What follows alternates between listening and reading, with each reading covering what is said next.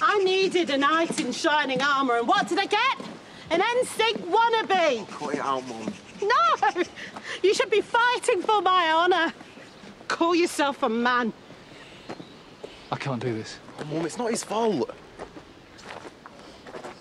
I've had your back through all the endless dramas.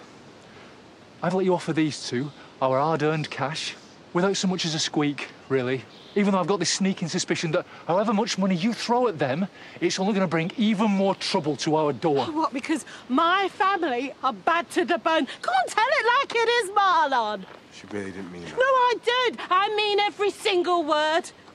If me and my boys are such a burden, what's in this marriage for you, eh? Why even bother sticking around? Get her home and sobered up. I've got a job to do. No, don't walk away. Just tell me what you're thinking, really. Come on. Don't tell me. I don't deserve you, do I? Yeah? Yeah? You're too good for me.